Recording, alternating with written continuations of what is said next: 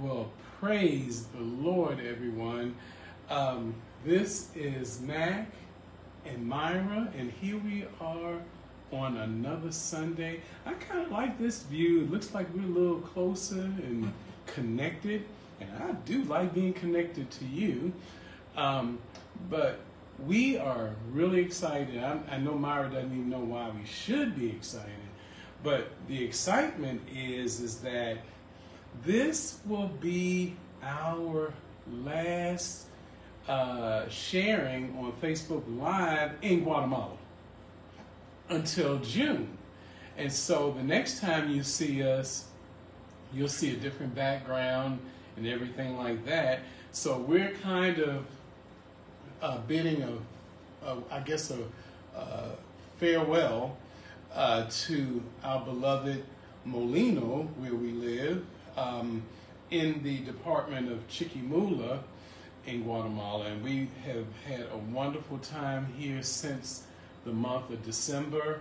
I'm going to say right up front before I turn this over to Myra that I probably will go longer today. I will do my best to not go too long, but there is a lot that needs to be talked about in reference to our subject for today, which is Psalm 34. And this Psalm 34 was submitted to us by Elizabeth Abel. I hope she has an opportunity to come on board and share with us live, but you guys know that we keep these on Facebook, and eventually they also make it over to YouTube. So please, please, please support us. Give us some feedback on what you think, how we can be better.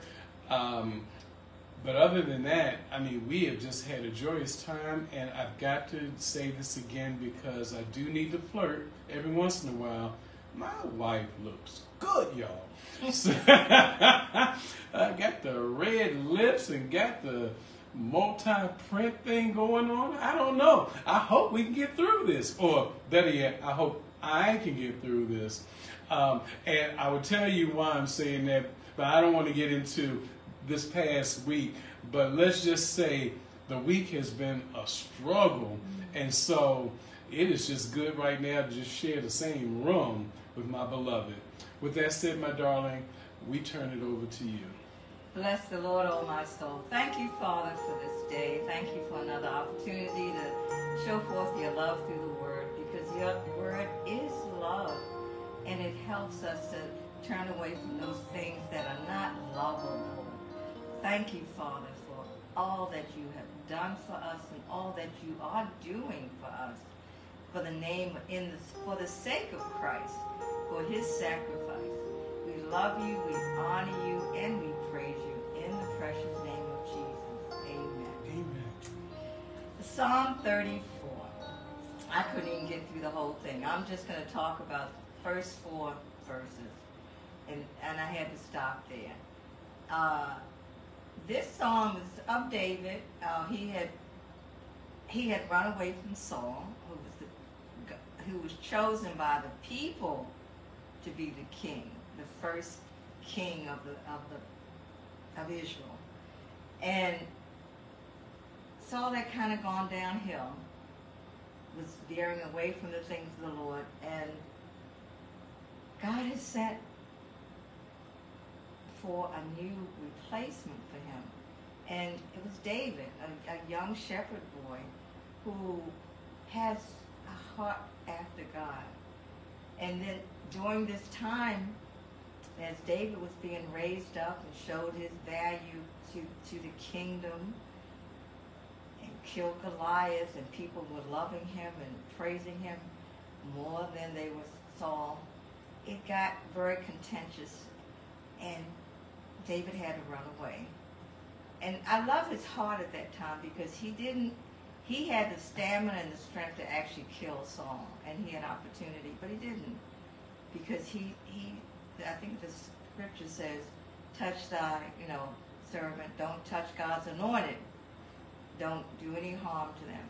And he valued that scripture, and he didn't do anything to Saul on purpose. I mean, He did end his reign eventually, but it was not in David's heart to hurt him at all. So he ran away, and in one of his adventures, he went back to the Philistines. And he pretended he was mad, like he was crazy. But that didn't really work very well, so he had to leave again, and he wound up in the cave in Adullam, I think it. And in that cave, all these men came that were dissatisfied with Saul. And it's believed that in that cave he wrote this song about all that he had been through at that point. And the first verse says, I will bless the Lord at all times. His praise shall continually be in my mouth. Now he's running away, he's hiding, he's being treated badly by the Philistines when he was there. He had to pretend, he could have said, I did this, I was able to deceive them. But his thoughts were on the Lord, even in the midst of his struggles, even in the midst of his storm. So I will bless the Lord at all times, and his praise shall continually be in my mouth. And we go on to 1 Thessalonians 5:16. It says, rejoice always, pray without ceasing. In everything give thanks, for this is the will of God in Christ Jesus for you. And David showed forth that in his attitude and the way he just kept blessing the Lord. Ephesians 5:19-20. It says, speaking to one another in psalms and hymns and spiritual songs, singing and making melody in your heart to the Lord, giving thanks always for all things to God the Father in the name of our Lord Jesus Christ. And when you think about psalms and hymns and spiritual songs, singing and making melody in your heart, that was a very good example of David, because he played on his harp. He loved to sing unto the Lord. And it's saying that we should be the same way, because this is Ephesians. He's talking to the Christians now. He's talking to the body of Christ. So you hear in this world, you don't talk about politics, you don't talk about religion. But it says he is speaking to one another in psalms and hymns and spiritual songs, singing and making melody in your heart to the Lord. Do we do that as Christians in an ongoing fashion that people would notice that, or do we hide that? It just doesn't say you don't just stifle the blessing of God to bless the Lord at all times. And then in the second verse it says, my soul shall make its boast in the Lord. The humble shall hear of it and be glad. And that took me to Jeremiah 9. Ooh, my eyes are getting bad here. And it says, thus says the Lord, let not the wise man glory in his wisdom, let not the mighty man glory in his might, nor let the rich man glory in his riches, but let him who glory in this, that he understands and knows me. Thus says the Lord, that I am the Lord, exercising loving kindness, judgment, and righteousness in the earth. For in these I delight, says the Lord. He says, I am the Lord. And it's beautiful. The first thing he says is exercising loving kindness. And that's one of the things about God. We hear so much about, I'm not there yet, and the things I need to do, and I'm only human. But he says, I'm loving you. I'm giving you loving kindness. Not that we deserve it, but because that's who he is. He's a God of loving kindness, but also judgment and righteousness in the earth. And that's what he delights in. But the first thing is loving kindness. That should draw us, and that had definitely drawn David, because he says, my soul shall make boast in the Lord. Because he says God is everything to him. God is. We used to sing that song. It says, God is, and then it had all these different stanzas. God is the strength and the joy of my life. The words exemplify how he's boasting in the Lord, how wonderful he is. And that's exemplified who David is. But here we are, a people which is really interesting. In 1 Corinthians 1:27-31, it says, "But God has chosen the foolish things of this world." And do we think we're foolish? No. We think we're all this in a whatever.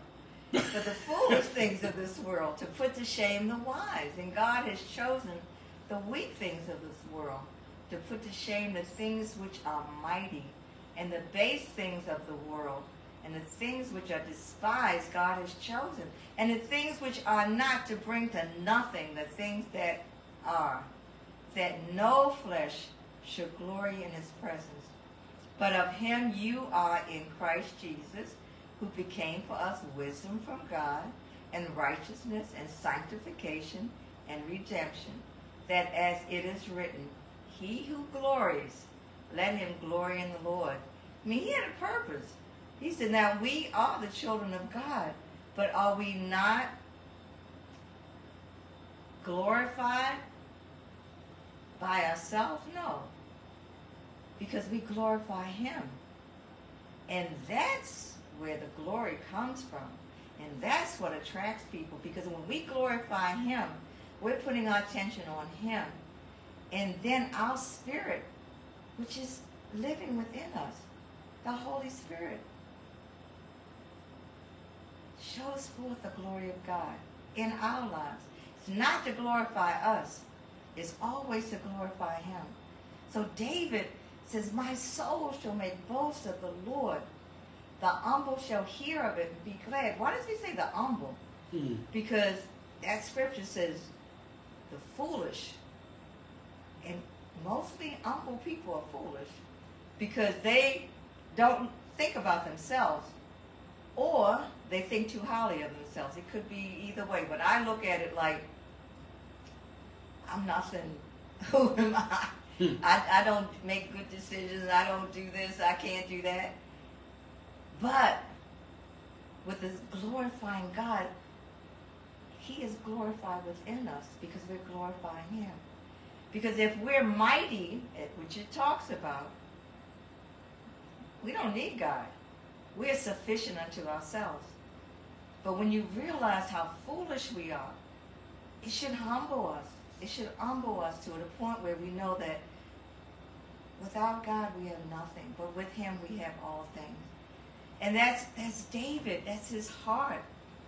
And we go on to verse number 3.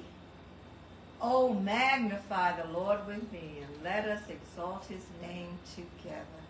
Now that's one of my favorite verses because it makes me think of Mary. Bless the Lord. Poor Mary. She gets such a bad rap because of the Catholic Church, unfortunately, because they're glorifying Mary.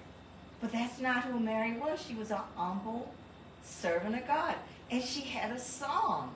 It's in Luke 1:46-49. There's a portion of it. It says, my soul magnifies the Lord. She's saying the same thing that David said.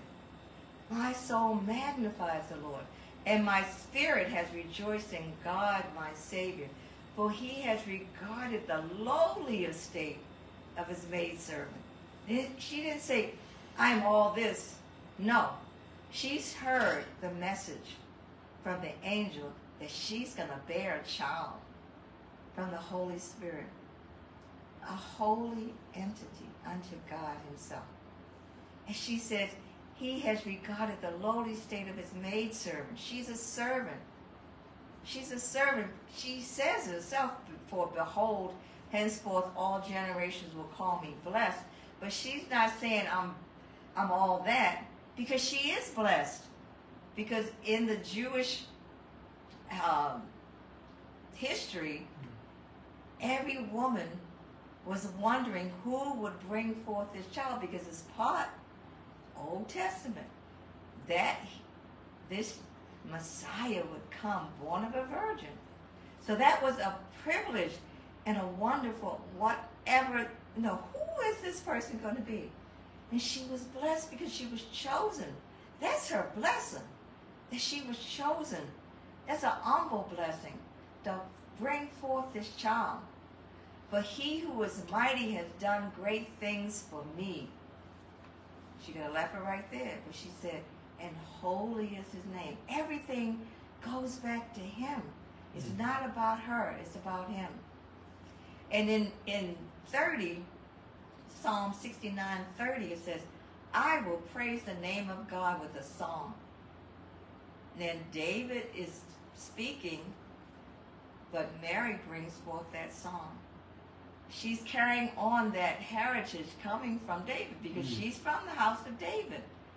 His spirit, his dedication to the Lord went from generation to generation. But how many generations until Mary was born?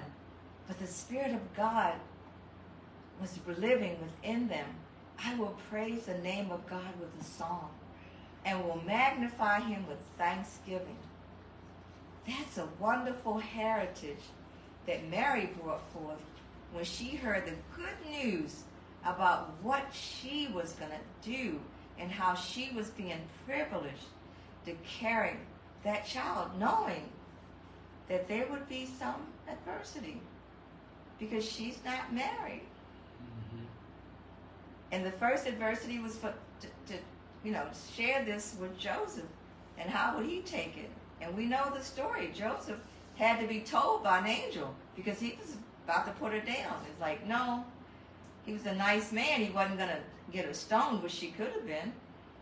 But an angel had to verify that she was telling the truth, that this was a divine appointment for her, assignment for her.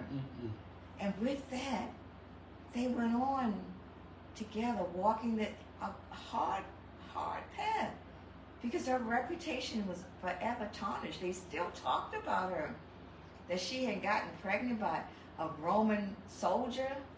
It definitely wasn't Joseph's. All these things she had to live with. But she says, I rejoice. I will bless him. I will thank him. I will sing a song unto my Lord. And then we go on to the fourth verse of Psalm 34. And David says, I sought the Lord, and he heard me and delivered me from all my fears.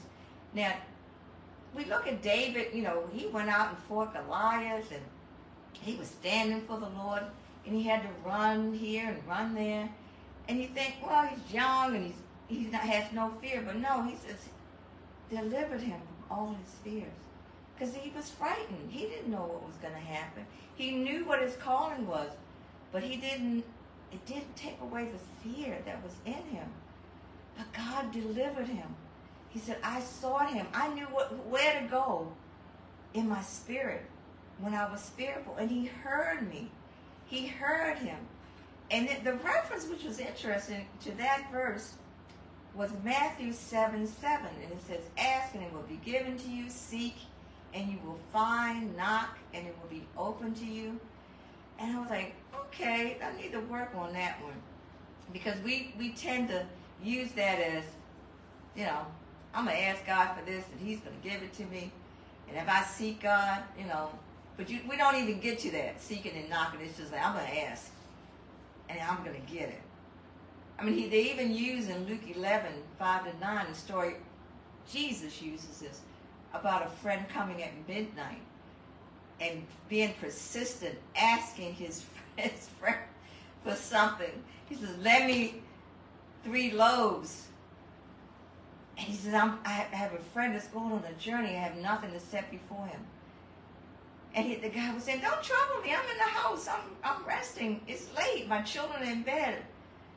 And he kept coming back and kept coming back. He says, though he will not rise and give to him because he is his friend, yet because of his persistence, he will rise and give him as many as he needs.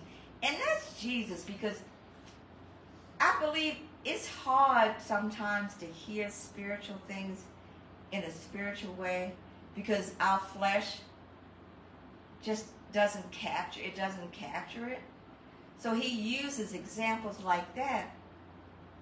But, I look at David, and we know what happened in his life as he got older, and his head got a little big, and he did things that he shouldn't have.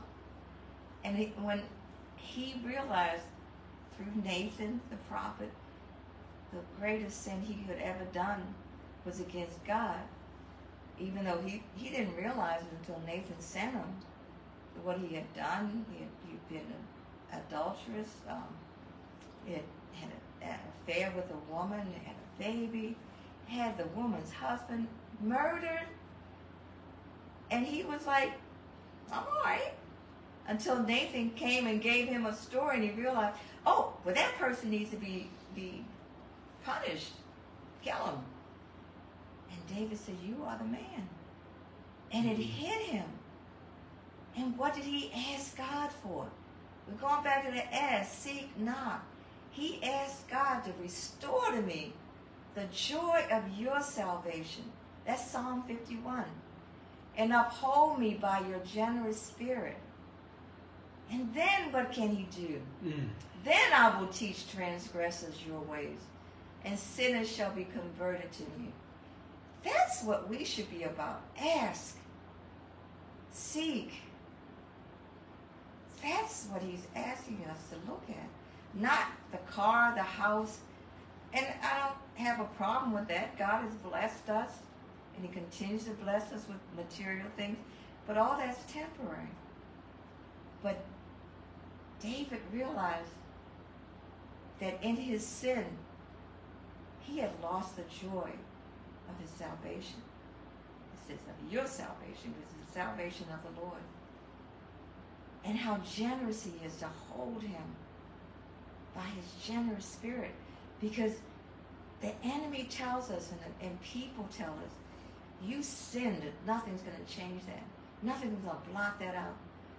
But it says he has a generous spirit. He looks at us and says, I see your sin, but I also see your desire to come away from that.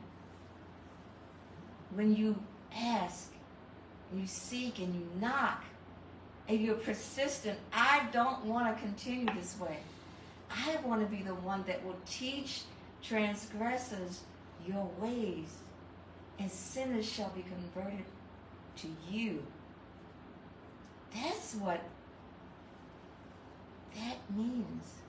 It's all about him. All of that is about him. It's not about us.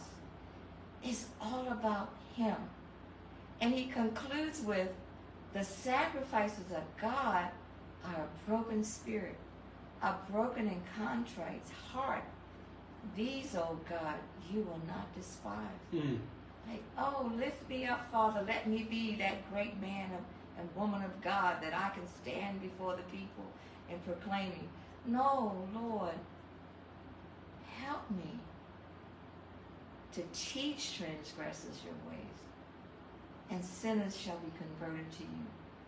Help me, deliver me from the guilt of bloodshed, because there's so many people in authority, in leadership, who are walking around with a lot of bloodshed because of their lifestyle, but they're standing before people, teaching, preaching, leadership. We're in leadership because we have a platform.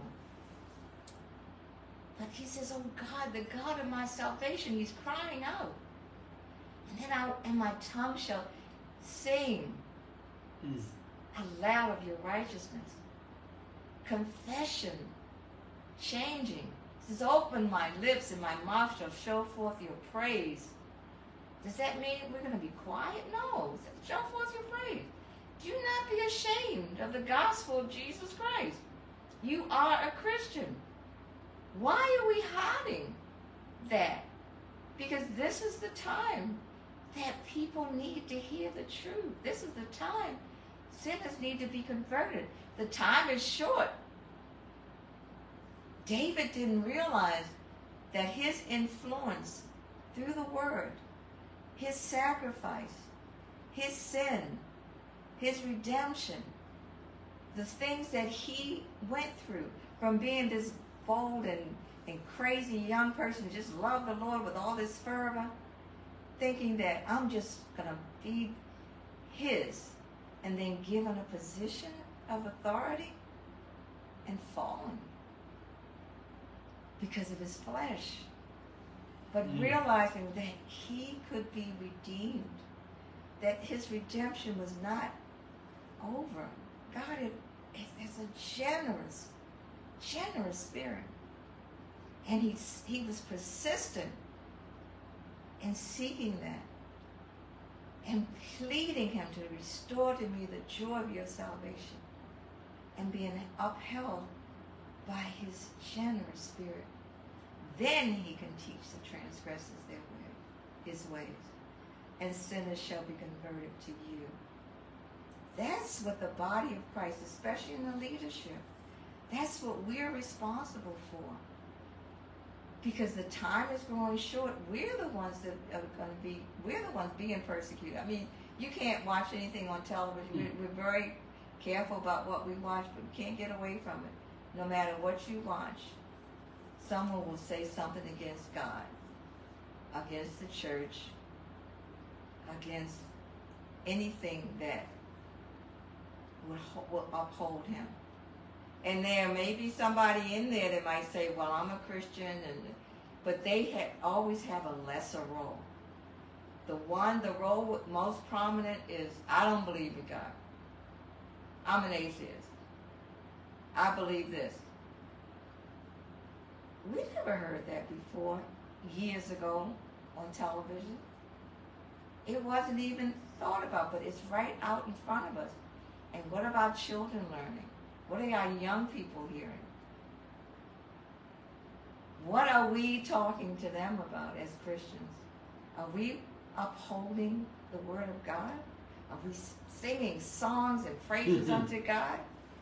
Are we hiding that? Oh, we can only do this here on a Sunday in church or Wednesday when we have Bible study. But when I go to work, when I go to work, I can't do that. And there are some that will say, praise the Lord, and then be smoking a cigarette or cussing, turn around. I mean, I used to smoke. I smoked after I got saved. But somebody came up to me and said to me, Myra, you're saved. I said, yes. I'm proud of it. You're still smoking. I said, you're right. You're right. So I went home, and I smoked only at home. Until one day, just spending time with the Lord, seeking his face, in a quiet time. And the Lord just spoke to me. He says, Myra, why are you smoking? I said, well, if I stop, I'm going to get fat. And he said, you know what? I'm going to love you anyway. I never smoked another cigarette. I was smoking 2 packs a day. That generous spirit changed my heart. Because he knew it was bad for me, for my body, that I'm supposed to take care of this vessel. It doesn't belong to me. It belongs to him. But did he point his finger at me and say, Myra, my commandment is for you to not smoke? No. He said, I'm going to love you anyway. And I knew that if I took another cigarette, if I smoked another cigarette, he'd forgive me.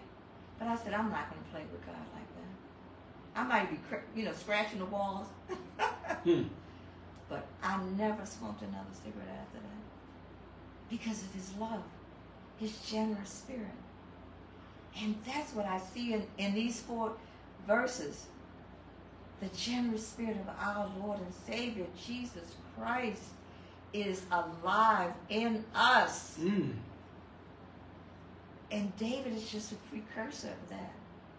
There was no one else that spoke, that sensed the Spirit of God the way David did. And he failed. But then he tried, because he knew where to go. He didn't walk around with his tail between his legs. He said, restore to me, Lord, the joy of your salvation. He didn't hide in a corner and say, I can't do anything else. He said, because there's a work to be done. I need to teach these people your ways. It's not about my position and what I look like. I have a job to do. People are dying in their sin because no one's telling them the truth. And they need to hear that so they can make a decision for themselves. But the scripture says, how can they hear it unless somebody preaches, and not necessarily in the church on Sunday? we preach with our relationships. We preach with our words. We preach with our hugs. We preach with our attitude. We need to teach transgressors their ways. His ways. His ways. Amen. Amen. While Myra is sharing, it seems like the Lord just always drops things by way of the Holy Spirit. And I'm like, oh, I really wasn't going to do that, but I'm going to do it. So, I will bless the Lord, oh my soul, and all that is within me, bless his holy name. And as Myra was sharing, oh my gosh, I told her, I said, man, there's a lot of stuff going on with this. See, she always leaves the hard assignment for me. She went through 4 verses, but I'm gonna tell you, I went through the whole thing, but to also go to 1 Samuel 21, because it is impossible to really understand why David wrote this song. Myra is absolutely correct. It is believed that this psalm was written while he was in hiding in Adullam, and a lot was going on. She mentioned that he was fleeing from King Saul, and Myra also mentioned the fact that David had multiple opportunities to take Saul on out of here before we even get to this. Nevertheless, David also knew that God had allowed for the people to choose Saul. And Saul, the king, had been anointed by God. Never, understanding this, never was God's choice, but God appeased the people because God was standing as the leader of the people. And like everything else that happens in this world, when there's already an established leader, and the established leader of this world is Yahweh. But we always seem to need someone else to latch on to, someone else to lead the way. We're always looking for a deliverer. The children of Israel were looking for a deliverer. When you go even today, everybody is looking for someone to deliver them out of the muck and mire of circumstances that are really self-inflicted into the marvelous light, not necessarily of Christ, but to get relief from struggle, from battles, from heartache, from depression, from anxiety, warfare, real warfare, and also spiritual warfare. And when I was looking at Psalm 34, I've got to be honest with you, I used to just really read that. I knew that all the things that Myra talked about David having to pretend that he was insane, and all of the things that led up to that. I was fully aware of that, but I never thought about actually connecting how Psalm 34 was birthed out of that whole experience, because most people leave it at the first few verses, because the first few verses of Psalm 34 are just about the worship and honoring of God. And those are beautiful for our worship experiences when we assemble together.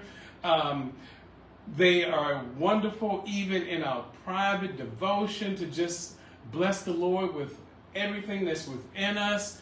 And sometimes we lose the essence of what was actually going on. So I'm going to, first of all, tell you, I'm going to go a little bit longer than the norm lately, but I think it's worth it.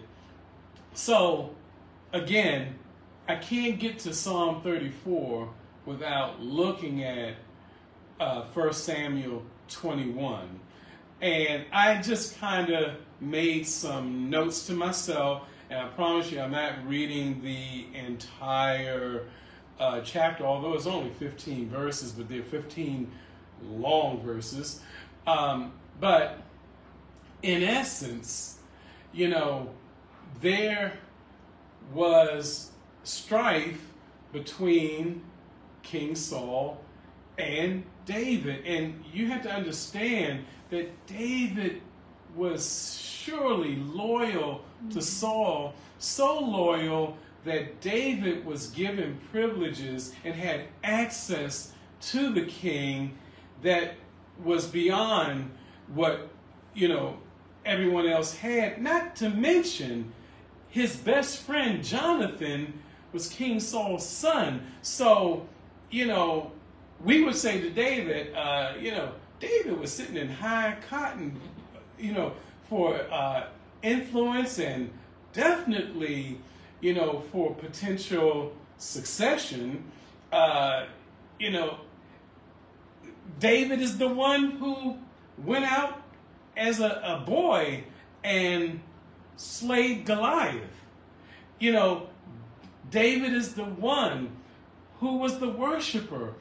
And in fact, if you really understand and have read through lots of, you know, 1 Samuel, 2 Samuel, 1 Kings, 2 Kings, you know, we get a portrait of David where, you know, he's a shepherd or tending the sheep. You know, he's a worshiper, and so much so that he was so in tune with God that when Saul would have problems internally, it would be David who would come with the stringed instrument and ease all of the hardship and all of the anxiety, whatever Saul was going through. It was David that brought a holy presence into Saul's presence. And like many leaders, you know, King Saul is no different than the people that we promote as leaders today. Many of them start out on the great path. I believe, honestly, some of the charlatans that we deal with today, I believe that they actually, in the beginning, started out with good intent.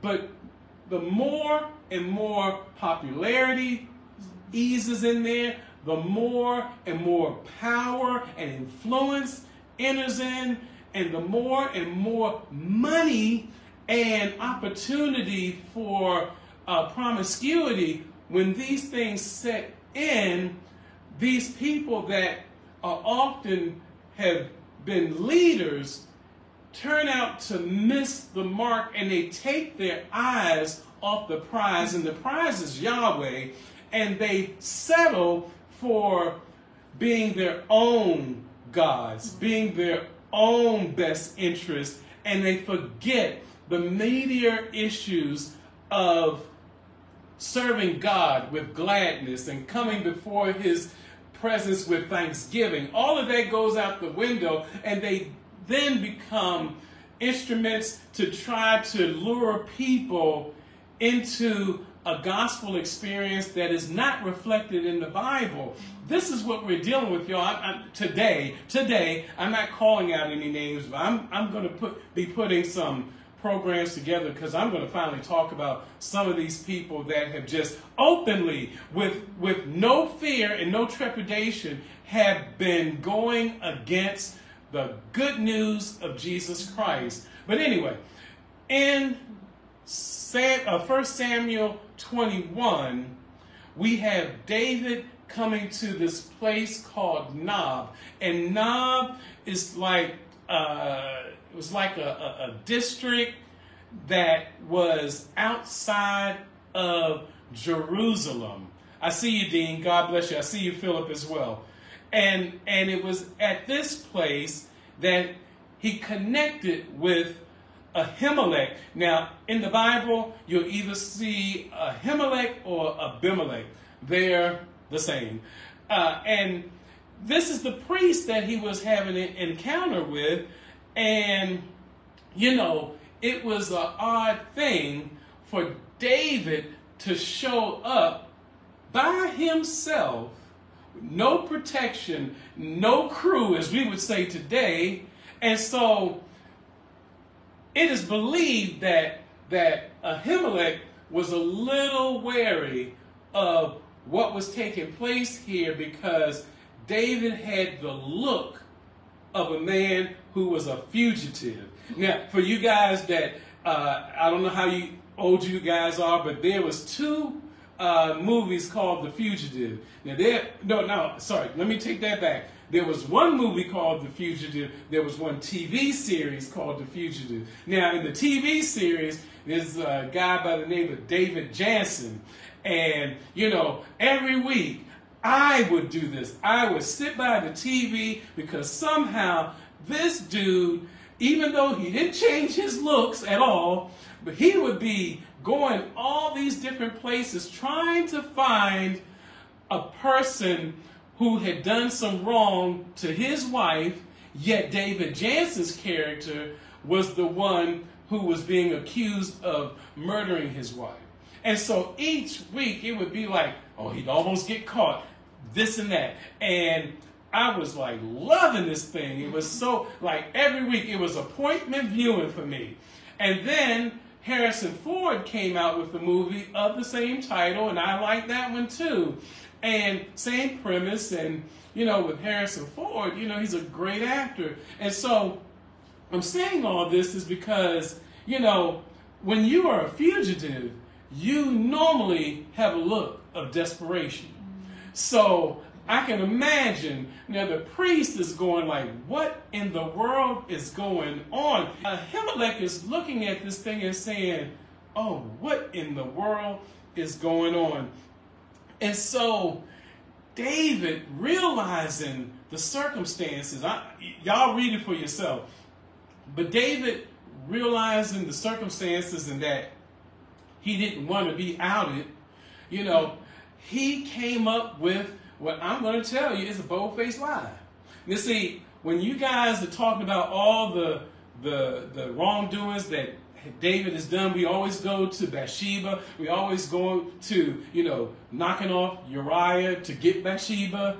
But we don't talk about the fact that David really told a lie to the priest, y'all, to the priest. All right, and basically he was saying that, oh, you know, I'm on a scouting mission. I'm just scouting out things for King Saul, knowing that he was not doing that, but that he was in trouble. So anyway, I made a note to myself, wow, because when you relate this to Psalm 34 and what Myra said, see, we're seeing things in the aftermath.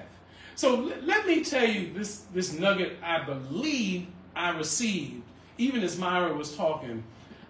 The nugget I received was that the whole problem that David had and why he had to eventually write this in a cave, hiding out, is because he didn't put his whole heart in the Lord. He came up with his own concoction. See, guys, when you come out of your own stupidness, it'll make you praise the Lord, because you can lie in front of the Lord. You can be whacked crazy in front of the Lord, and the Lord God Almighty continues to bless you. He has no reason to do it that makes sense to us, yet he does it. And this, I believe, is the answer in Psalm 34 to everything that David does to mess up. This is not even the first mess up. Okay, I'm going to try to speed it up a little bit. But, David is creating this crazy story. Then, after all that, he decides that he and the few that were with him needed to have bread, and specifically 5 loaves. Now, whether it relates to what we would understand as 5 loaves in the new covenant, I'm not going to say yay or nay. It was just a thought that popped in my head, which was that, 5 loaves and some fish were what Jesus used to feed the multitude. And here, 5 loaves is what David requested of Ahimelech. Now, as the story goes on, they did not have what they call the common bread. The common bread was the bread that was for the community, for the public.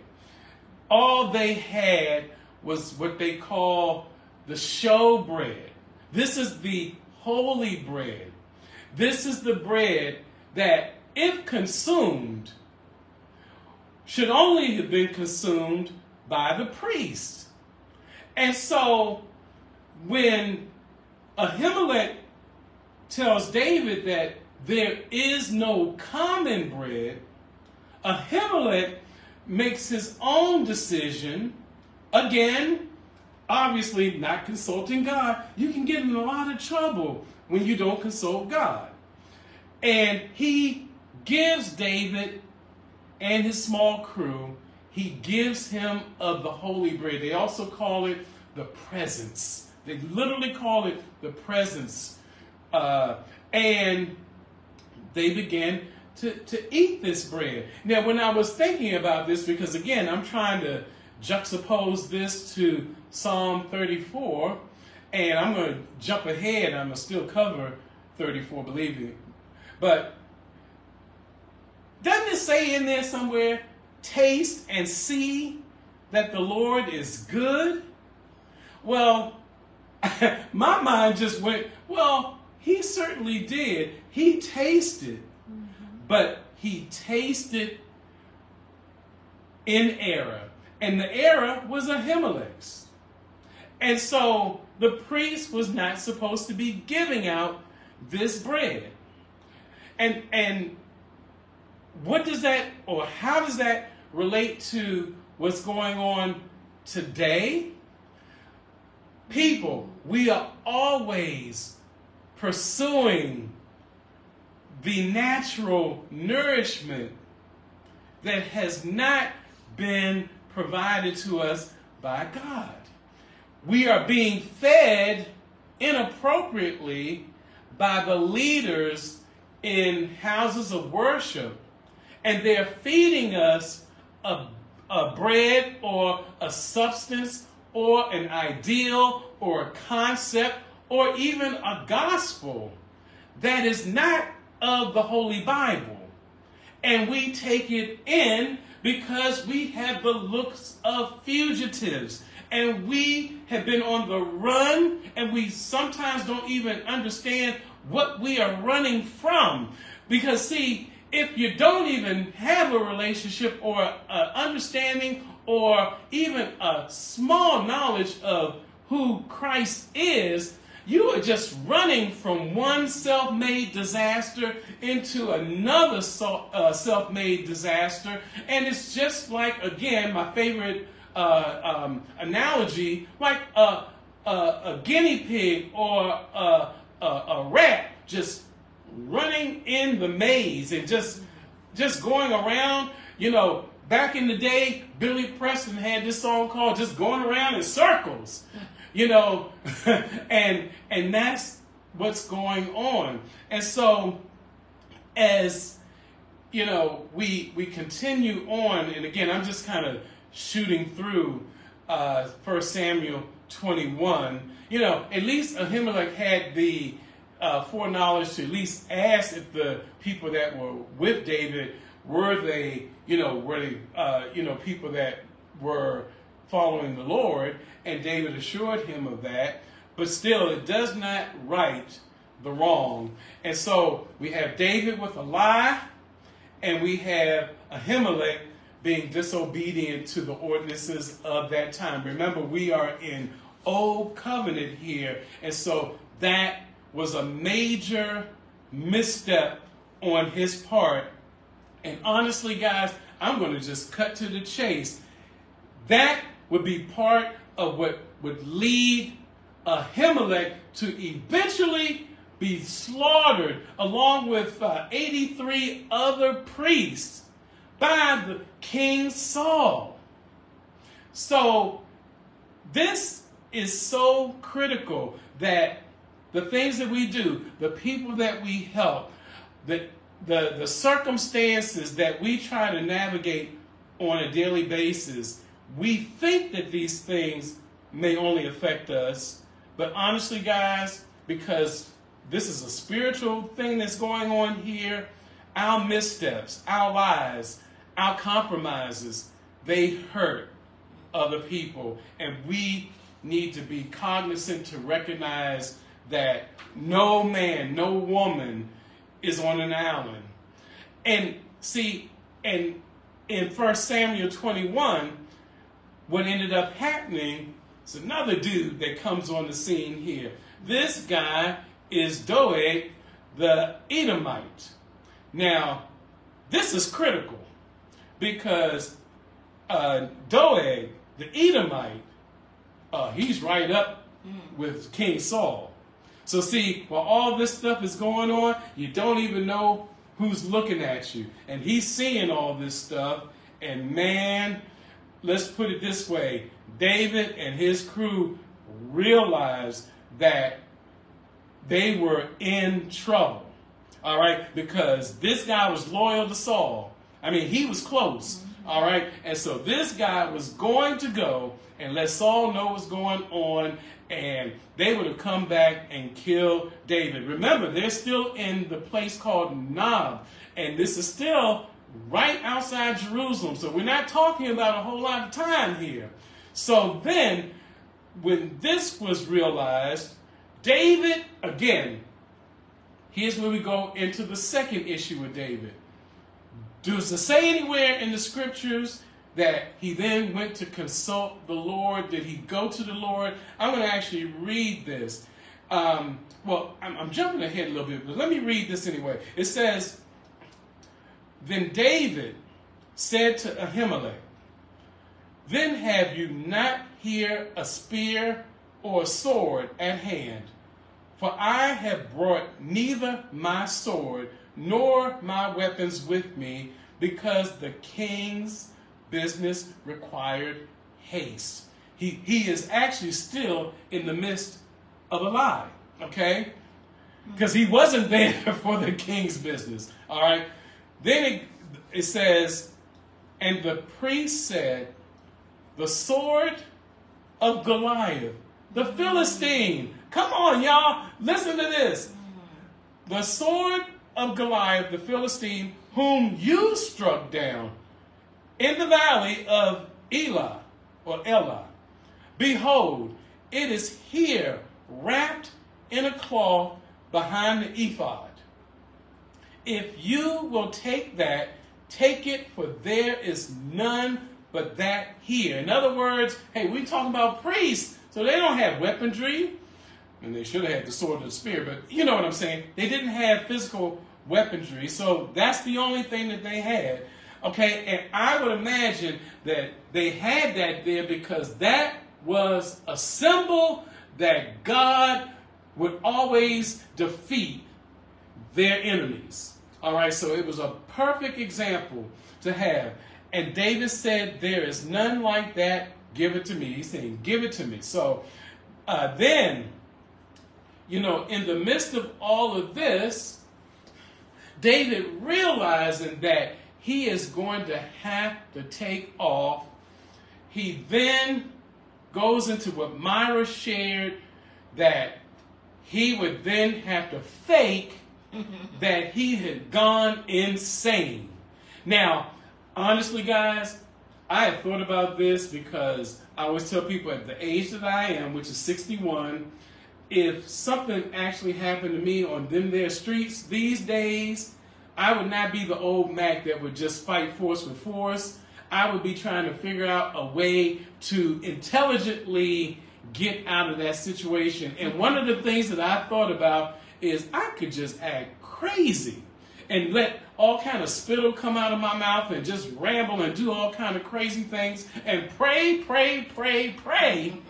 to God that he would save me from my adversity. And so I get it. I get it. What I'm trying to say to you, though, is that we don't see here where David gave any thought of consulting this God, this Lord, who he definitely had a connection with. And what am I trying to say to us today? Even those of us who are strong in our faith, it only takes one instance where we forget where we come from, as we say in the hood. We forget whose we belong to, and we'll do our own thing and not consult God. We'll make decisions out of fear, out of trepidation, and forget to consult God. And that's what's going on here. And so then, in 1 Samuel 21:10, it says, "And David rose and fled that day from Saul and went to Achish, the king of Gath." Now, talk about this, y'all. Going from a place outside of Jerusalem and going to the very enemy that you helped conquer. Okay? And so here he is with Achish, the king of Gath, and the servants of Achish said to him, "Is not this David, the king of the land? Did they not sing a song, one of another about him?" And again, we go into, Saul having his thousands and David having his tens of thousands. And you got to know that they had to be looking at this situation as being suspect. That's the word we like to use today. Yeah, that looks suspect. But David took these words to heart and was much afraid, and so he changed his behavior. I'm all over the place. He changed his behavior here, y'all, to act insane, to show that he wasn't there trying to be undercover and defeat them. Okay, but let me slow this thing down so I don't take things out of order. So anyway, that becomes another lie, because he's telling a lie in front of King Achish and his people. Now, this is where I'm going to end the conversation related to 1 Samuel 21, and I'm looking at my time here. So give me about 15 more minutes, guys, maybe a little bit more. But now I'm going to bring this into Psalm 34. And so I did just an overall reading, hopefully understanding of what's going on here. And I broke this thing out into different parts. The first part, and I kind of did it from verses 1 through 5, are dealing with praise, worship, and honor unto God. Then the next part, which is from like verse 6 to verse 10, I put, we are going to struggle, but God will provide. So God is a provider for us. All right, so that's the second part. Because I'm telling you, when Elizabeth Abel gave us the whole passage, first thing Myra said was, "Ooh, that's a lot." And I didn't really think much about it until I actually had to get into it. It's like, "Ooh, it is a lot." So then the next one, the third part, is talking about wisdom in the Lord promotes obedience, and obedience promotes assurance that God will provide and that he makes provision for us. But it comes by way of our obedience and through wisdom. And you can be very smart with all the things of the world, but you can be spiritually dumb. Let me just say it. Dumb, an idiot even.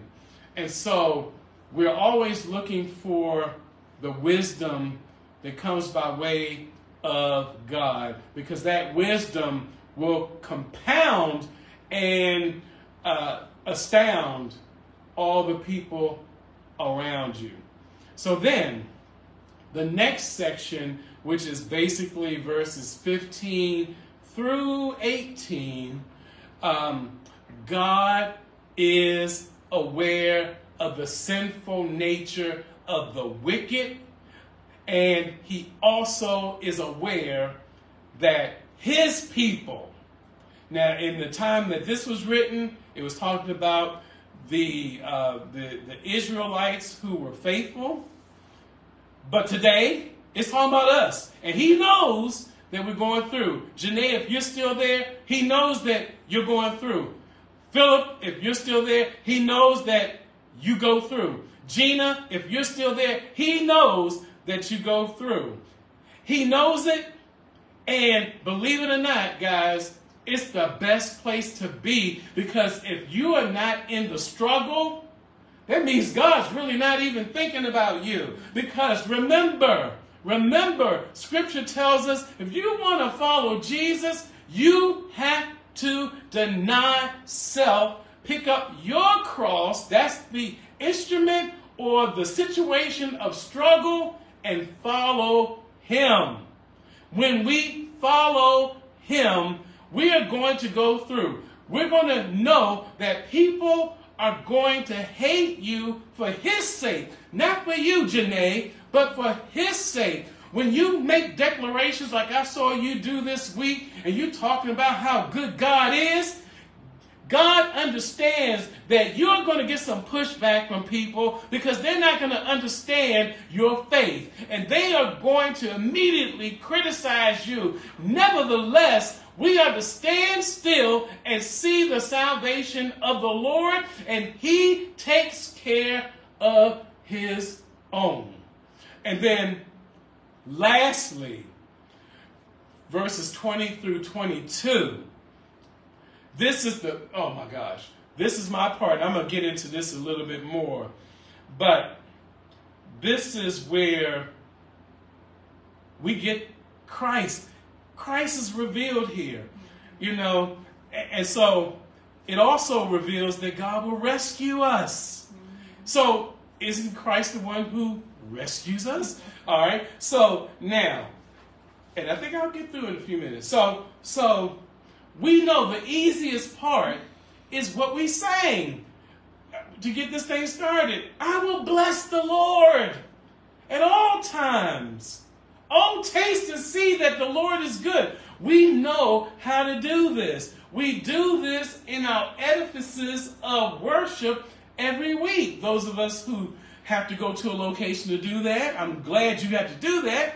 For me and Myra, man, we sing it all the time. Because everywhere we go is the assembly. Everywhere we go is part of the church when we are connecting with like-minded people. Hey, since I saw Gina on here, Gina was here with a team in Guatemala. She came and they literally built a home for a woman and her children and family. And I'm telling you, it was beautiful. But what the really great thing is that you had Guatemalans connecting with folks from the U.S. of all different types of shades, all different types of experiences. And we prayed together. We sang together. We even cut up together. Guys, don't you understand? That is church. That is congregating one with another. And it was outdoors. You hear what I'm saying? So, again, when we are worshiping and praising and honoring God. We can do this anywhere, at any time, at any moment. This is what it's all about. Stop allowing the systems of this world to keep you in perpetual bondage by saying, I'm going to church, when we are all pieces of church. I see you, Toledo. So listen, we know how to do this. Oh, magnify the Lord with me and let us rejoice. We know how to do this. But then we have to go down into something in the midst of the adoration that David is giving towards the Lord. He says, but it's a struggle. Okay? Remember, he's in a cave. He's hiding out. He's a fugitive. And everybody knows who he is. And you got Doeg the Edomite knowing that he is on the run. And it doesn't end up pretty for those that are after David, only because God has provided for him, even though David has been in error in the way he did those things. But anyway, for us today, it's simply to understand, don't look at what you are going through. I'm going to tell you the honest goodness truth. I am so tired of people complaining that things aren't working the way that they want them to work. I am so worn out that people who tell me that they have a relationship with the Lord, they have pity parties, they are crying, and they are questioning God.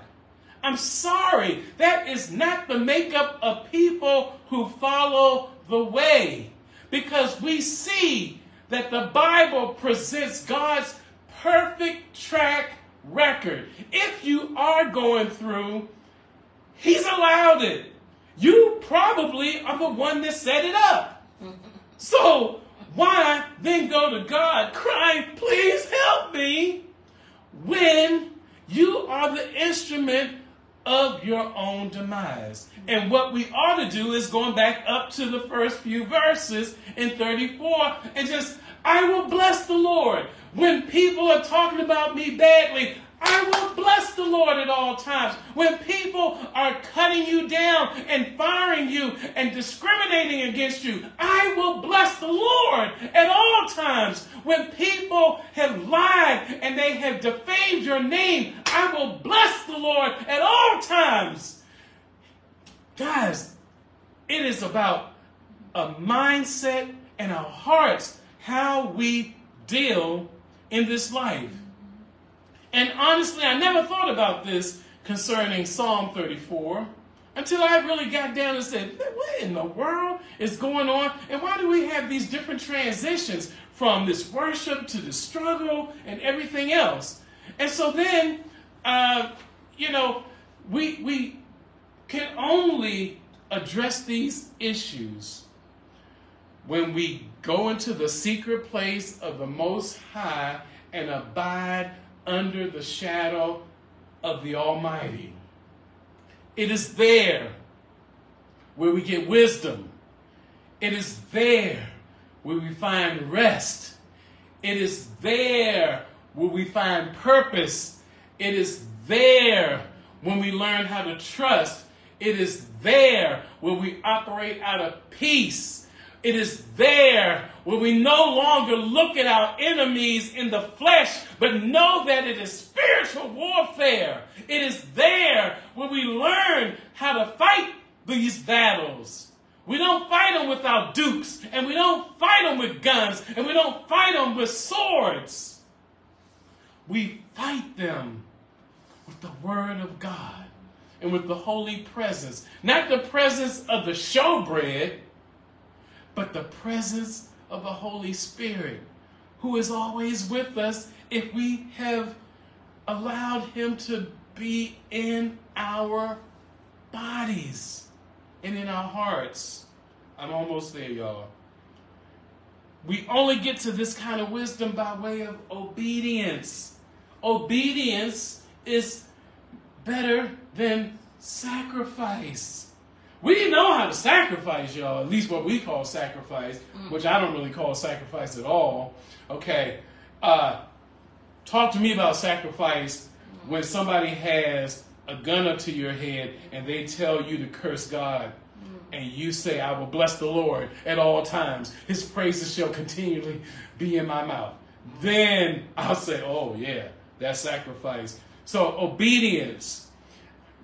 Don't y'all know that when we went from the old covenant into the new, we got rid of legalism. We got rid of the penalties of not doing the law properly. Don't ever think that the law was not perfect. The law is perfect. But God even knew there's no way that we could operate perfectly in that law. And so he used our Jewish brethren to give us the lesson. The ones that we call his chosen, okay, and he used them to give us, Gentiles, the demonstration of his love, and of his real law, which actually is more intense than the ones in the old covenant. But instead of just leaving us with two laws, he also allows for grace, knowing that we will fall short of even those two. So if you think about it, if you love the Lord thy God with all that is in you, and then if you love your neighbor as you love yourself, and you can only love yourself because God loves you, because you don't even know what love is before God demonstrates his love. You didn't know what love is. You know what lust is. You know what liking a lot is. But love, okay, that's a whole different thing. So, God loves us with an intensity that none of us could ever demonstrate. And so he knows that we will still fall short. Yet, by grace, through faith, he perfects us. And he looks upon us as his perfection. And when we understand it in that way, the moment we were born, we would never be perfect. But God looks at us through perfection that can only come by way of the blood of Jesus Christ. And I'm telling you guys, the blood of Jesus Christ is sufficient to allow us to stop going around and still saying, I'm a sinner, or I'm a sinner saved by grace. No! Let me tell you something. You are a royal priesthood, a chosen generation, a peculiar people. I'm tired of this, y'all. Look. I had an addiction to alcohol. Now, I never, as an alcoholic, I never went to a meeting. I did go to them after my salvation, but I never went to a meeting while I was in it, because God literally came into my life and literally took the taste of alcohol away from me. Now, if you're in the program or in the meetings, the first thing that they tell you to do is say, hi, I'm Lewis, and I'm an alcoholic. And let me tell you, I will not do that. Nor will I say, hi, I'm Lewis, I'm a sinner. No, I will not do that, because every time you do that, you are literally inflicting the same old that put you in that place to begin with. If you have put aside every sin and every weight that was so easily beset you, you don't even recognize that life any longer. I don't say you forget it, but you definitely don't dwell there. No, baby, I am a royal priesthood, and I'm out here doing my thing under the unction of the Lord Jesus Christ, who is the high priest forever. Read Hebrews. So when you take it into this realm, then you understand that you're going to have to take on the struggle. You're going to have to take on the beatings. You're going to have to take on the negativity. You're going to have to take on just people thinking you have lost your Holy Ghost mind. And you know what? You're going to love it. And you're not going to complain anymore about circumstances. You're not going to have doubts. And you're not going to fall into the hands of depression and anxiety. Because God is able. And we will continuously praise him and worship him because he's Almighty God. And he does not fail. Now, I'm going to close out on the favorite part of this. This is in Psalm 34, 20 through 21, but particularly verse 20. Man, oh man. Remember, I said earlier, this was a prophetic mention or acknowledgement of the one to come, who would wipe away all of our tears. And that would be Jesus. That would be the Christ. It says in verse 20, he keeps all his bones, and not one of them is broken. Let me go ahead and finish out. Affliction will slay the wicked,